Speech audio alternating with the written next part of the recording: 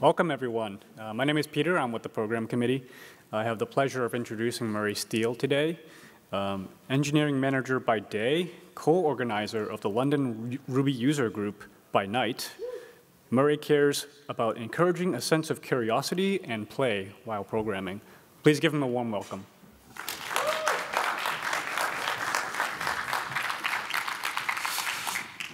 Thank you.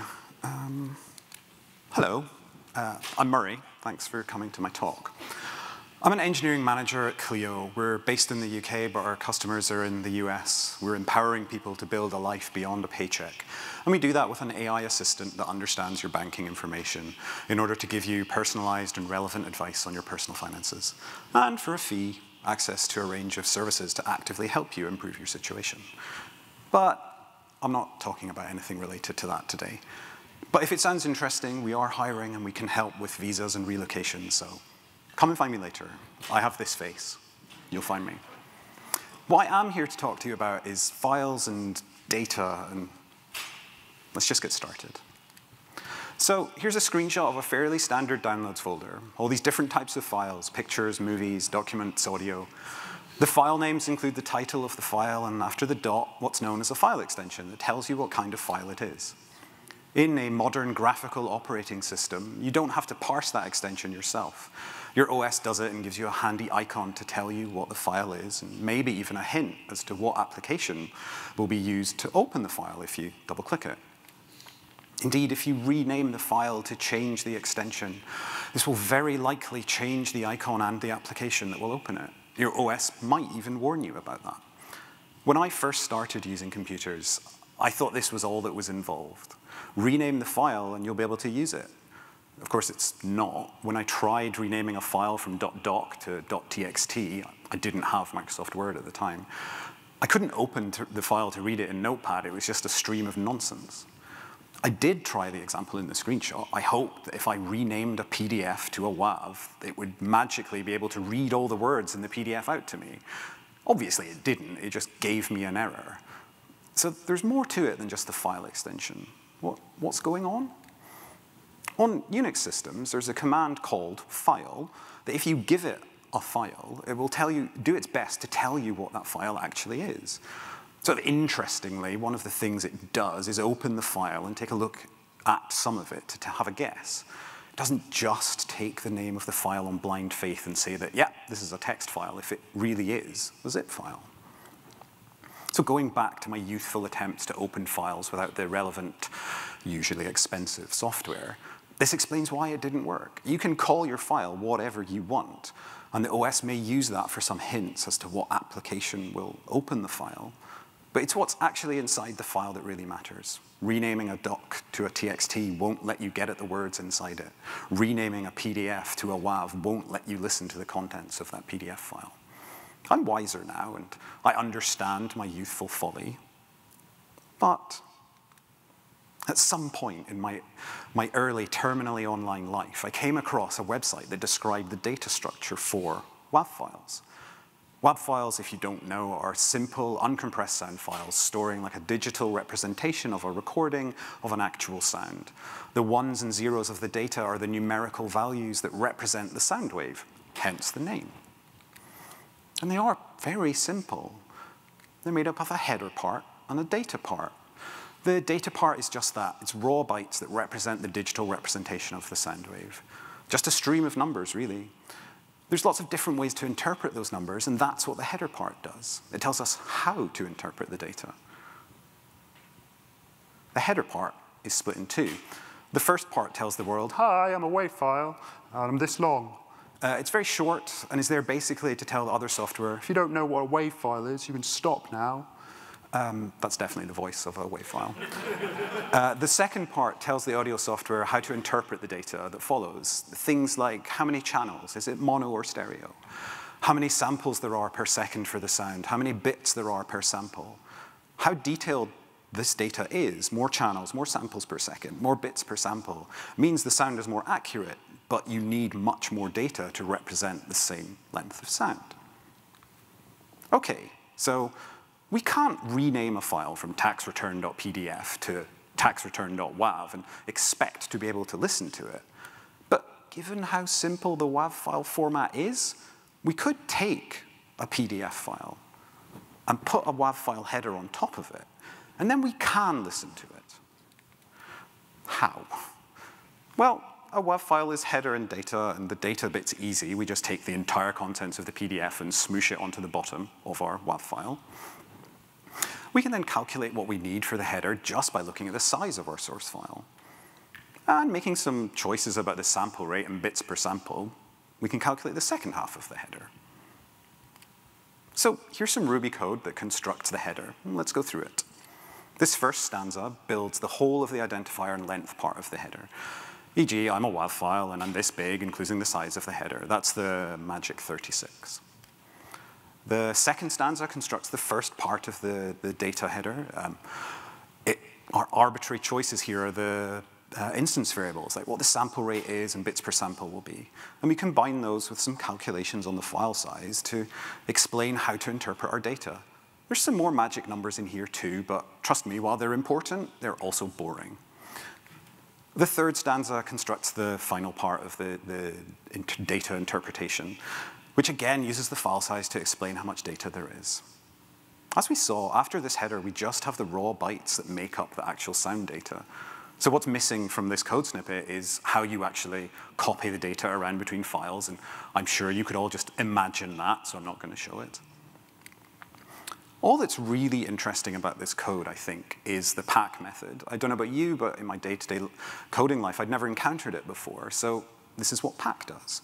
Called on an array of numbers and passed a format string, pack will convert those integers into bytes. Now, why is that interesting? Aren't numbers bytes anyway? Well, it turns out there's lots of different ways to represent a number in bytes, and pack lets you control that.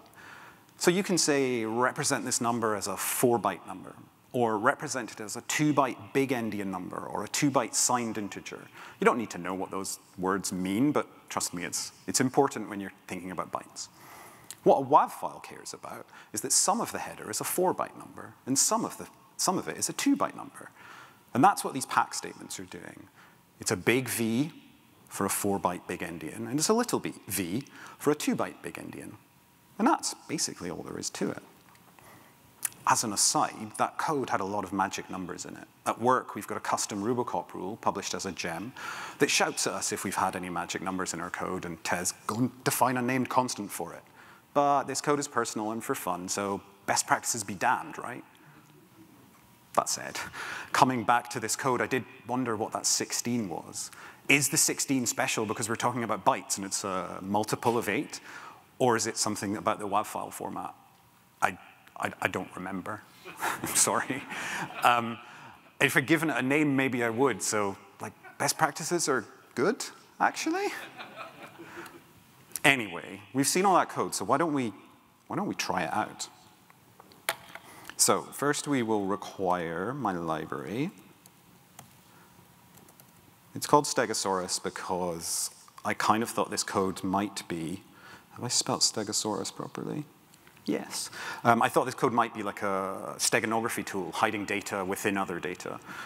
And also, dinosaurs are cool. So we've got a library called Stegosaurus. We can grab an object from it. It's a wave object, because we're building wave files. We can make a wave file from a file. We're going to need a file. I've got a README in the repo. It's about 1,000 bytes. That should give us something interesting, right? So we will do that. Oh, I need to capture the... And then I've got a convenient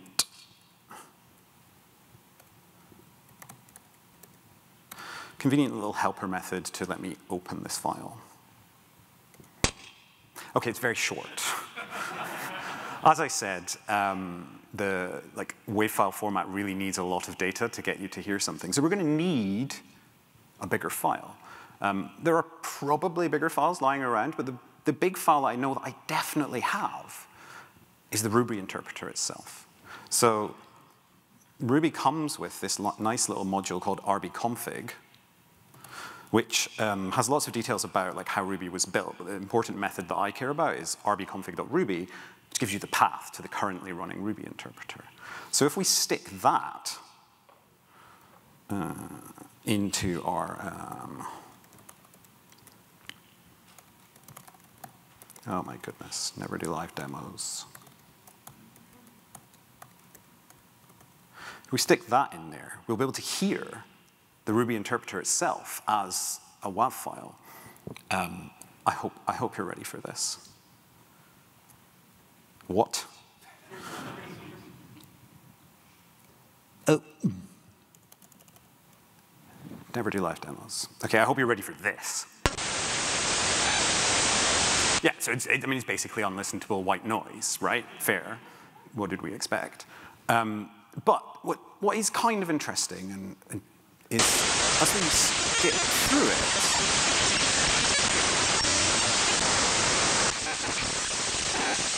that's probably enough. There's some structure there, like different parts of the file sound different.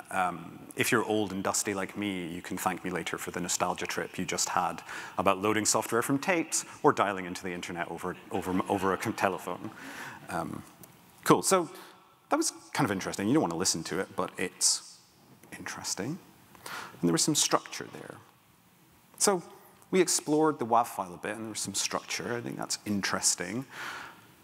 I'm not going to listen to all that white noise, though, and get attuned to the differences. So what if there's another way to explore the structure of the file? A visual way, maybe? If we can listen to our files as WAVs, is there a similar shaped format to let us look at them, too? Yes, there is. There's the BMP image format, bitmaps. It's got a header and then pixel data, so we should be able to do basically the same as we did with WAV files. Calculate the header and write out our source file as the image. If you look at it in a bit more detail, yeah, header and data. The data, as you might expect, is the pixel data. It's color values for each pixel in the image. The header can be split into 3 parts. There's an opening segment with the BMP identifier and the length of the file. There's a second segment that includes information about how to interpret the pixels, so like the width and height, the color depth, DPI resolution if you want to print these bitmaps out to like inches. And there's a final segment that describes the colors used in the image. Bitmap is an indexed color, so the pixels are not red, green, blue values. They're a number into the color table. It's nothing we've not done before with WAV files, except the pixel data part is a little more complex. We can't just throw all the data at the end of the header and expect it to work. There's 3 problems that we have to solve. The first one is color depth. How many colors does the image have? One of the arbitrary choices we make is to choose a color depth, and that has an impact on the amount of data we need. If we want a monochrome image, we choose 1-bit color depth, and each byte of our file is equal to 8 whole pixels. So a 25-byte file becomes a 200 pixel image. If we want more color, 256 to be exact, shout out to VGA, we can choose 8-bit color, so 1 byte, 1 pixel, 25-byte file, 25-pixel image. What if we want even more colors? We could choose 24-bit color, true color, 16 million colors. Like, your eyes will not be able to cope with that. Our 25-byte file is now a glorious 8 1/3 pixels. If we don't have a complete pixel, a bitmap renderer is just not going to show the image. So what do we do? Pretty easy. Unlike any other programming problem, it is null to the rescue. So we just add null bytes to the end of the file, at the end of the data. We can work out how many whole pixels the data would create and how many padding bytes we need to complete that last pixel. Just a function of the file size and the color depth. Problem solved. The second problem is one of rectangles, width and height. Images have to be rectangles, so we need to arrange our pixels into rectangles. Our padding example is really simple. We've got a 25-byte file, which we pad to 9 pixels. 9 pixels is a lovely 3x3 square. Easy. It's not always that simple. What if it's a 28-byte file? That gives us 10 pixels. Yes, you can rearrange that into a 5x2 rectangle, but factoring huge file sizes to find convenient rectangles that will also be reasonable to look at on a screen might be painful. We don't want wide and short or tall and skinny images. The simplest thing is just to work with squares. So it is null to the rescue again, hurrah. We have a simple algorithm for calculating the smallest square that contain all our pixels. We get the number of pixels, 10. We take the square root, 3 point something. We round that up, 4. We square it, 16. We subtract the number of pixels that you have, 16 minus 10, 6. So we have to stick 6 padding pixels onto the bottom of our image, and now we've got a square. It might be inefficient of extra bytes, but it is easy. This is like 2 or 3 methods of math. Our third problem is scan lines. Now, you could probably have anticipated the first two if you thought about the problem of like images, but scan lines are a quirk of the bitmap format. A scan line is a single row of pixels from our image, so our 28-byte file, 16 pixel images, is 4 by 4. So it has 4 scan lines containing 4 pixels each. For reasons, the bitmap spec says a scan line must be a multiple of 4 bytes. So this is fine for our 28-byte file because our rows are 4 pixels long. Each pixel is 3 bytes, and that adds up to 12, which is a multiple of 4. But if we go back to our 25-byte file, that's 9 pixels, a 3 by 3 square, which is 9 bytes per scan line, which is not a multiple of 4. So happily, it is also null to the rescue again, but we could rearrange the pixel data to make scan lines that are 4 bytes long, and then we pad the end of that file with null bytes, and this will work, valid scan lines. However, I kind of think we've wasted some of our data. If we look at it as bytes and pixels, you might see what I mean.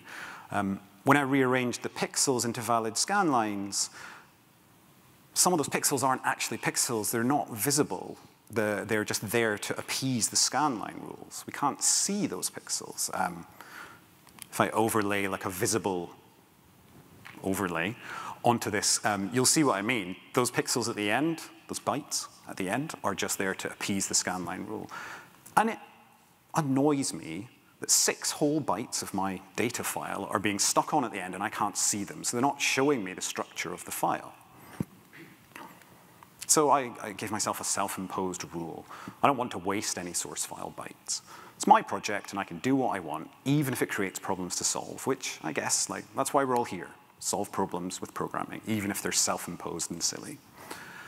I want to use as much data from my file as possible to make my image, so we're going to have to rethink. Instead of adding null bytes to the end, what if we add null bytes, instead of them adding them to the end of the file, what if we add them to the end of the scan lines? So, yeah, this gives me valid scan lines of 12 bytes, which is good. And we've not wasted any bytes, which is also good. So that's that problem solved. To recap quickly, here's all the padding we need for a single file. 24-bit color, 17-byte file. Arranged in groups of 3 bytes. That gives us 5 complete pixels and 2 bytes left over. So we add 1 null byte to complete the last pixel, giving us 6 pixels. That's not a square, annoyingly. So we add 3 pixels to get a 9-pixel square. These new pixels are made up of 3 null bytes each, so we're adding another 9 bytes. Another? Yeah. Our 9-pixel square image means we have 3 rows of 3 pixels each. I've read that already. No, I haven't. Our 9-pixel square image means we have 3 rows of 3 pixels each, which is 9 bytes. So we add 3 bytes per line to get our multiple of 4. This completes our scan lines. Total padding, 19 bytes. Yes, that's more than the original source file, which is inefficient. But like, this is an extreme example because of the small input file. You probably don't have any 17 bytes files on your computer these days. They're all huge, right? What's interesting about this is we can see that pixel and rectangle padding just go to the end of the source data. But the line padding has to go inside the source data at the end of each line. So I said the code for WAV, for writing the source data, was uninteresting, but it's not for bitmap. So here's a little snippet. We pull pixels from the file based on how wide the image will be in pixels. We pull bytes from the file based on how wide it will be in pixels. And then we write them to the target file. And then we add the scan line padding bytes, and then we repeat this until we've exhausted the file. What's most interesting here is our top line, where we construct the scanline padding. Our friend pack is back, but we're packing from an empty array. What's going on there? Well, it turns out if you want null bytes, you can create an array of the right number of zeros and pack with the appropriate command string, depending on how many bytes you want that zero to take up. Or you can just use an X. And if you use an X with a number followed after it, it'll generate that many null bytes. And it doesn't use up any of the numbers in your array. Here, we only want null bytes, so we can pack on an empty array. We're getting something from nothing. That's neat. As another aside, there's a whole lot more that pack can do. But spoilers, this was our last outing in this talk. To learn more, I recommend this post on Jan Lellis's Idiosyncratic Ruby blog. The whole blog is great, though. Thanks, Jan. I don't think you're in the room, but thank you. You should go and read that. So there's a lot more code in this one, but mostly it's uninteresting. As you can imagine, the code for dealing with all the other padding we calculated is a load of maths. You can probably imagine it. There's also code to generate a color table as 4-byte tuples. And although a critical reading of this code would be interesting, why have I used so many while loops? Why isn't bytes from more idiomatic and iterator-based? I don't know. We're not going to find out. So to save me from critical self-reflection on that code, let's have a demo and see what our data looks like.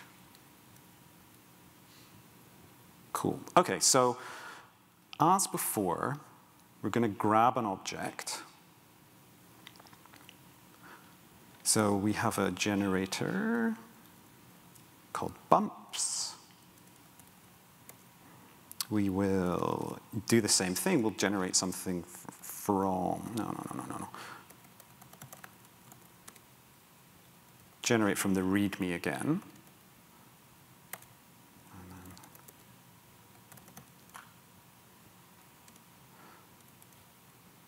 OK, right, if this is working properly. It's tiny, but let's look inside. So there's our image, right? That's a bitmap generated from our README. The interesting thing you can see here is, like, at the top, the color sort of stops halfway through. Those are our null bytes. Bitmaps are upside down. That's absolutely wild. Thanks, bitmap people. But you don't get much from a short README file, do you?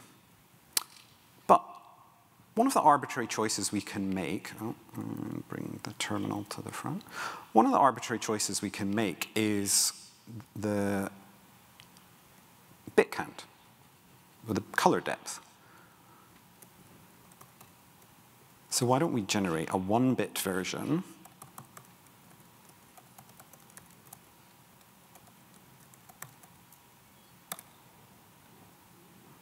and that is maybe a bit more interesting. Let me just zoom in on it. So you can see there's a bit more structure here. You could probably learn to read this, just like that guy in the first Matrix movie.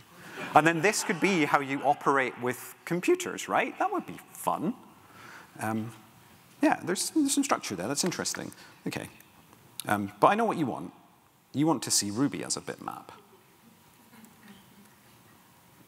Come out with the other. Yeah, you want to see Ruby as a bitmap, and I will make that happen. So what might Ruby, the bitmap, look like?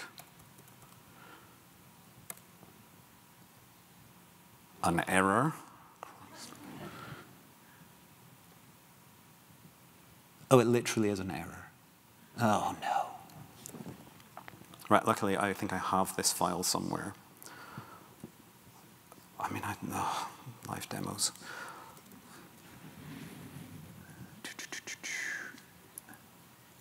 You have to trust me that I did, in fact, generate this live before. Where's them? Here we go. No, we don't want to zoom in on that. OK, so here's Ruby. This is Ruby, the bitmap. What can we learn from this? Well, bits of it are pink, which is cool because it's Ruby, so that's good. A surprising amount of it is this iridescent green, which, as we all know, there was some Perl influence on Ruby, as Matt shared this morning. So that's probably what that is. That's all the Perl stuff. And then there's this sort of scary dark bit in the top third. I guess that's maybe where the exceptions live.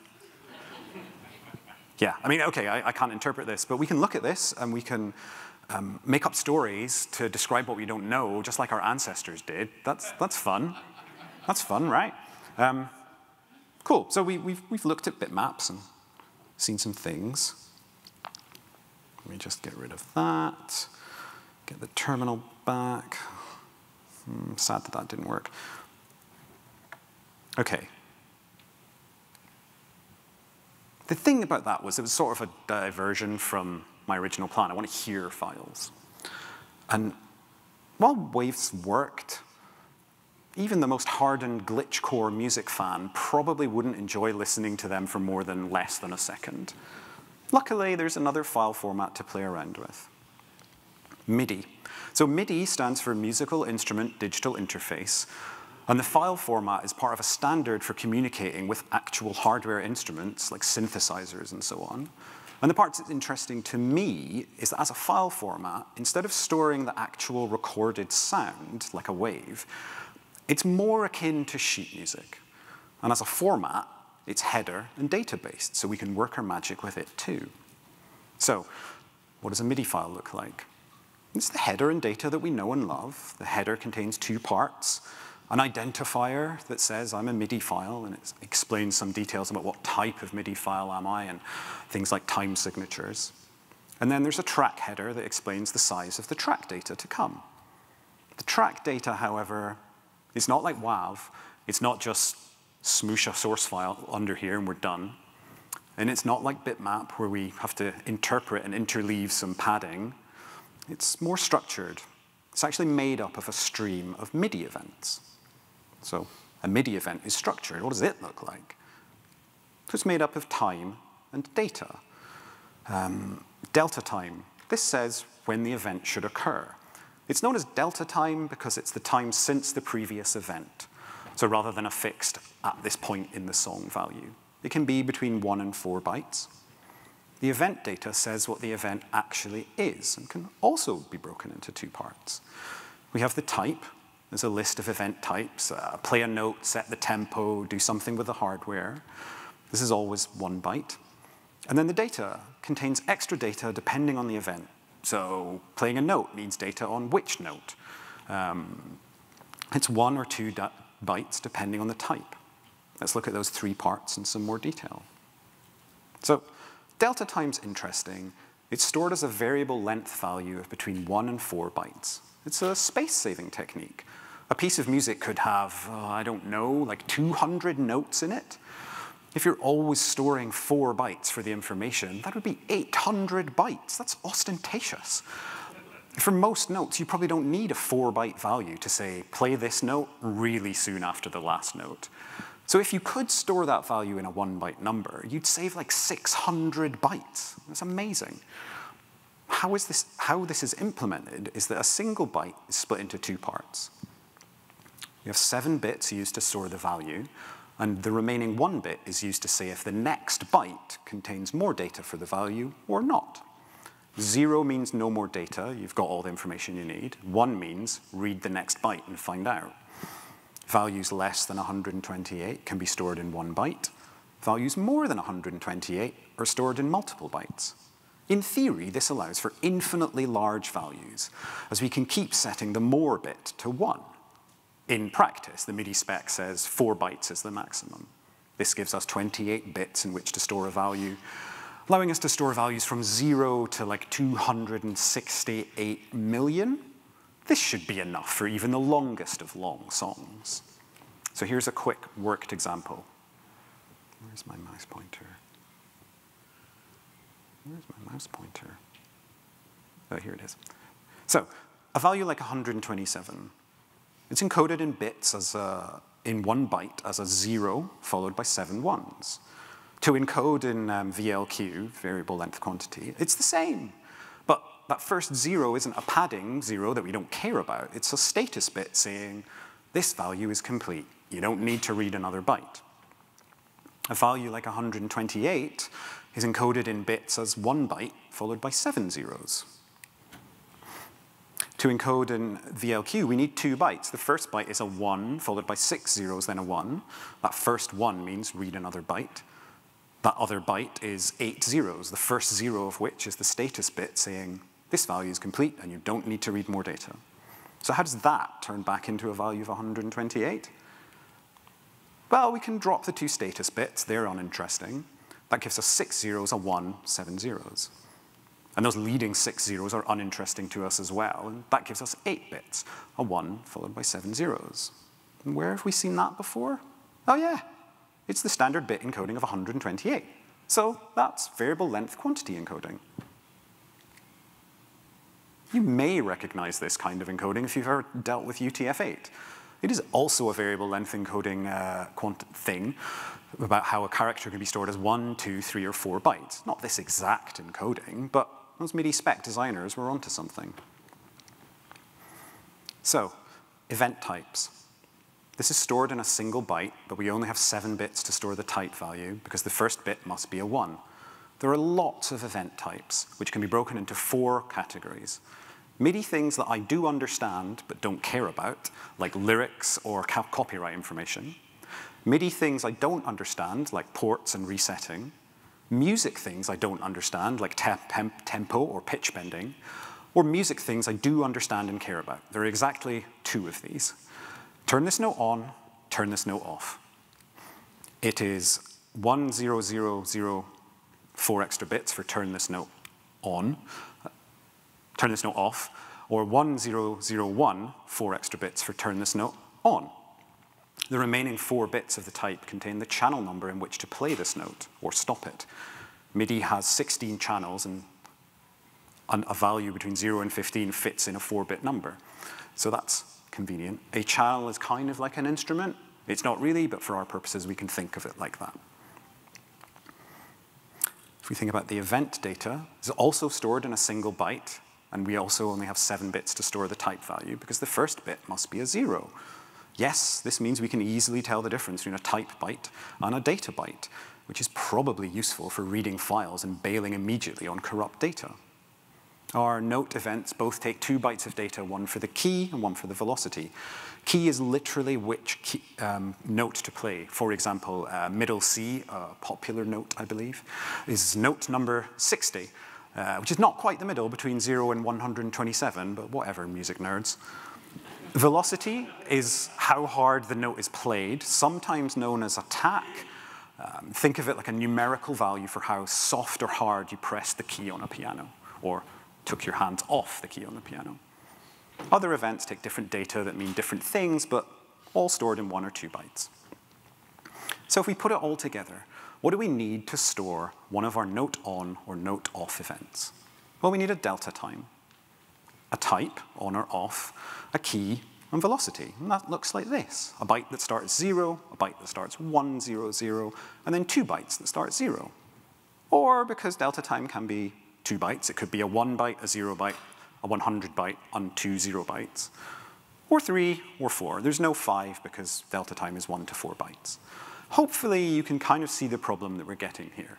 It's very unlikely that our source data file is going to have its bytes arranged so that the first bits magically adhere to this structure. So we can use our source data to fill in the orange parts of this diagram, and we can statically add the blue parts.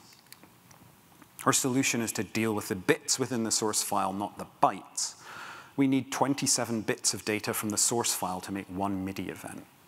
8 bits to extract the delta time using variable length encoding. This will be turned into either 1 or 2 bytes. I could use 28 bits, as that's the maximum allowed in a 4-byte value. But it might also mean pausing for hours between notes. That won't be fun to listen to. I could use 7 bits, so it always fits into 1 byte, but I didn't learn about VLQ not to use it. So 8 bits seems like an arbitrary but good choice. And then we need 1 bit to decide if it's on or off, 4 bits to say which channel, 7 bits for the key, 7 bits for how hard, fast, soft the note is played. This way, we can use all the data from our source file and be sure that it's going to be arranged correctly for making valid MIDI data. And here's the code to do just that. First, we read 27 bytes from the source file, and we pad it with zeros if there aren't 27 bytes available, like end of the file. Why 27 bytes? Murray, you said we needed 27 bits. Well, the problem is file reading APIs are byte scale, not bit scale. 27 bytes is 216 bits. Turns out there's no smaller common factor of 27, the number of bits we want per event, and 8, the smallest number of bits we can read at a time. So we read 27 bytes, and that lets us create 8 MIDI events using 27 bits at a time. I told you earlier I didn't like messing with factoring. We turn those bytes into a string of their binary representation using sprintf. The %08b format string says, turn this number into a zero-padded binary number of 8 characters long. We use sprintf because although we can get binary representation with 2s passing in the base, 2, it won't give us the zero padding at the front, so it won't be 8 characters long, and we need all of those bits. So then we do that. We join them all together as one long 216 character string of ones and zeros, turn that into an array. Then we can loop 8 times through it to pull out the chunks of 27 bits as we outlined before. 8 for the delta time, 1 for the on or off, 4 for the channel, 7 for the key, 7 for the velocity. And then we turn all those bits into the valid bytes we need with VLQ encoding for the time and the static 100s and zeros at the front of the event type and data bytes. The 2i with a 2 is the inverse of the 2s with a 2. It says, take this string, interpret it as a binary number, and turn it into a real number? Binary numbers are real. What are you talking about, Murray? We put all of these numbers into an array. And, oh, it's you again, pack. Didn't I say we were done? Anyway, then we pack the whole array as a 1-byte character data, and then we can write that to our file. So now we have unsophisticated but valid MIDI data generated from arbitrary file data. Let's do a demo. Hope this one goes better.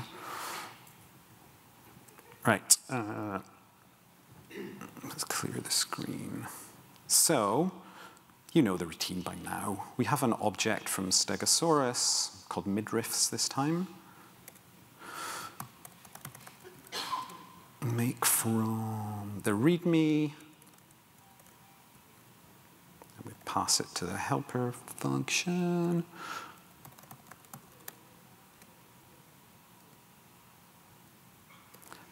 Now I'm opening this in an app called MIDI Trail that will let me play the MIDI file, but will also show it as a keyboard traveling along a road of notes in space. Because why not? So let's listen to this, the orchestral score of my README.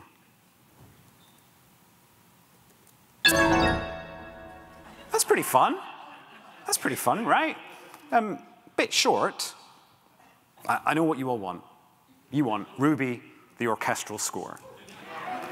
So, I hope you are ready for this.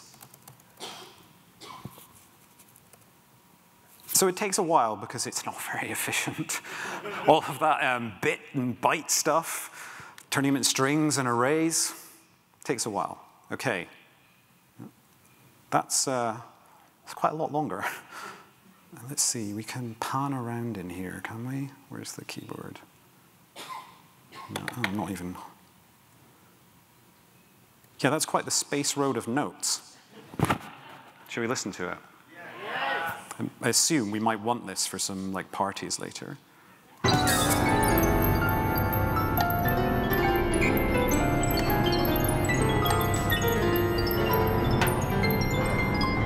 It's pretty good. I mean, it goes on for like an hour. So,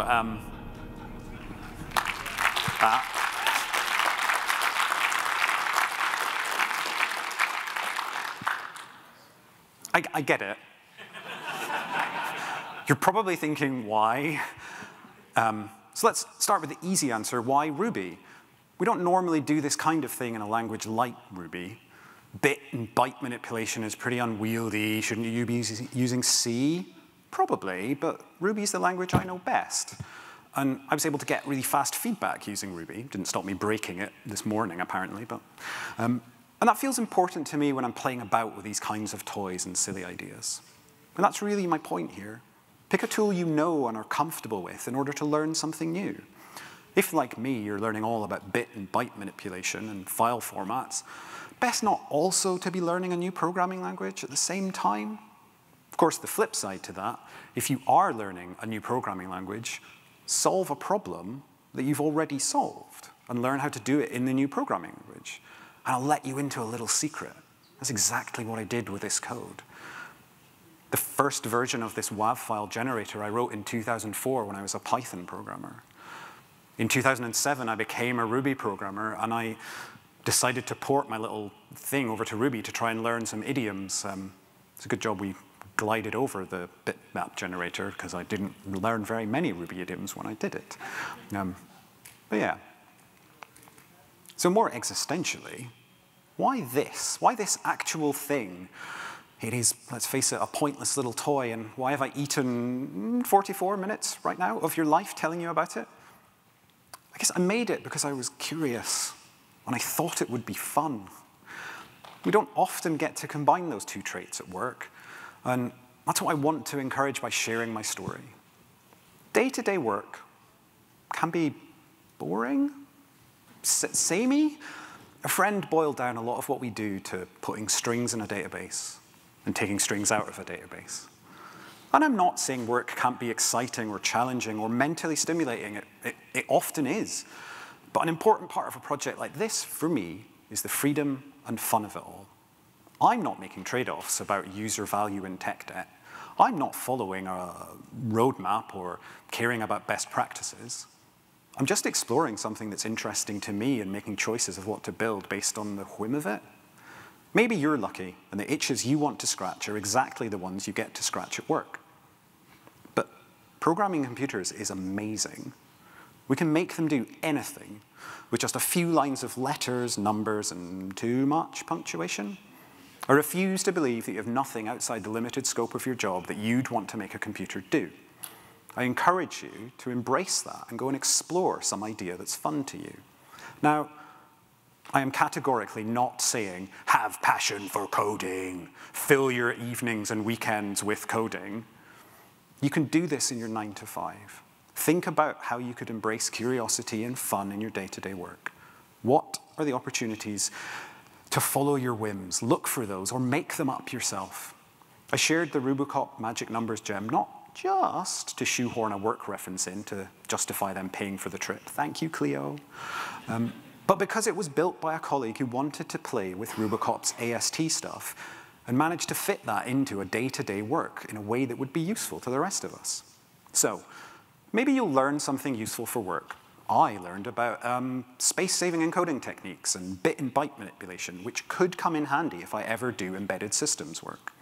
Maybe your side projects can spin out into a livelihood. I will happily DJ your wedding with a custom orchestral score made from your personal data. Maybe your side projects will even be useful at work, like a new RubyConf gem to encourage best practices. But those shouldn't be the only reason to do something. This isn't about work, it's about play. All the code lives here if you want to play with it. I'll try and fix it so that it will work. It won't hold up to a critical reading. Every time I come back to it, I find more bugs and put more in, apparently. I said it might be a steganography tool. It's not, because I wasn't interested in writing the reconstruction routines that bitmap and MIDI forced me to do, because this was for fun, and that didn't interest me. Thanks for listening. Bye.